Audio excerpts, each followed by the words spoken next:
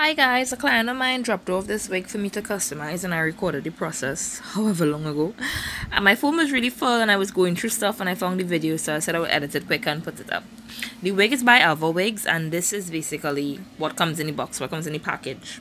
You get a pamphlet, well a flyer, that shows you some YouTubers that have tried the hair, a little message to the back telling you that they're looking for people to advertise the wig.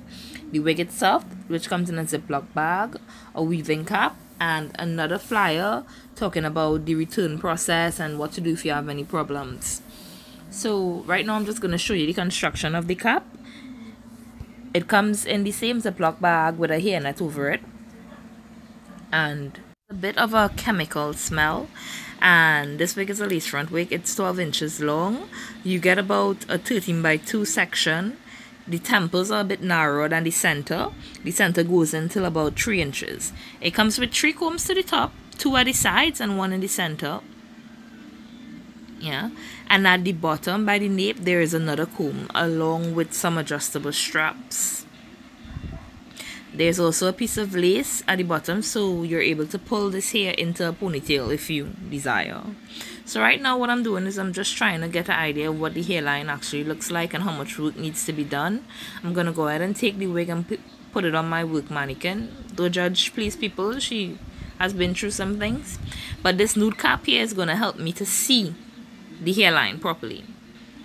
So the wig is already secured and I see what's going on. I see the baby hairs that came with the wig, and now I'm just setting it up to bleach the knots. This is how I put my cap on the mannequin. I make sure I push all the hair backwards so that none of the hair gets bleached.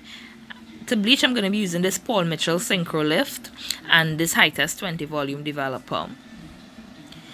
Now when you're bleaching your frontal, and I know there are a lot of videos on YouTube, you want a consistency that's thick because you're trying to bleach the knots to the top. You don't want the mixture to seep through to the bottom.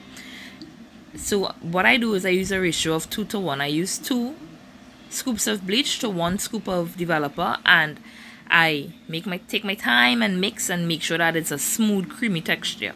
So here I'm just going to show you now what I got.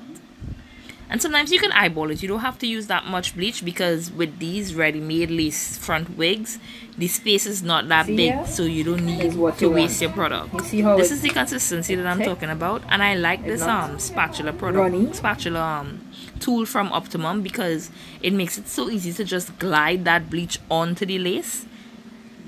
Way easier than with a brush. So you're just going to place it to the top. You're not going to press it in. You're just resting it to the top of it. It's like you're barely touching it.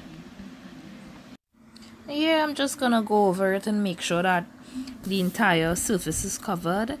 And you're going to see in a while the little bit of product that I have left on my spatula. So the entire thing was covered and I did not use like a full bowl of bleach. Yeah, there it is. That's all I have left. So you want to just cover your frontal with some foil to help it process a little faster, and you can keep checking on it intermittently. I usually leave my bleach mixture on for about 10 to 15 minutes, so here you see me taking it off because that time has passed, and I'm just gonna bring the phone closer so you all could see the change in the color of the knots. You see it's sort of, well, a bit orange, I guess. Now we're gonna rinse it off.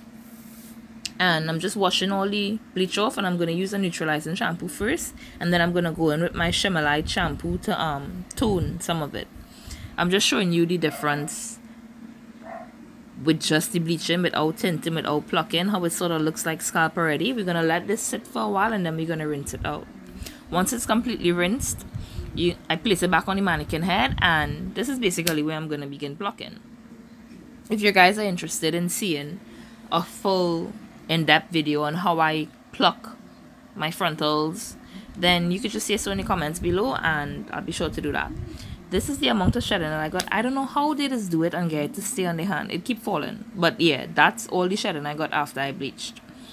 So right now here, yeah, I'm gonna start with the plucking. I'm showing you different types of tweezers, and this is what we look after, how it looks after the first pass through. You see it's beginning to look like an actual scalp.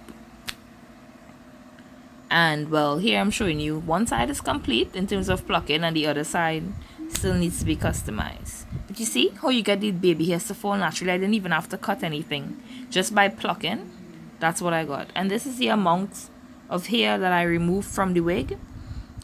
And this is it before I started plucking. And this is the wig after. This is what the hairline looks like. So thank you for watching. Be sure to like, comment, and subscribe. And until the next time, bye loves.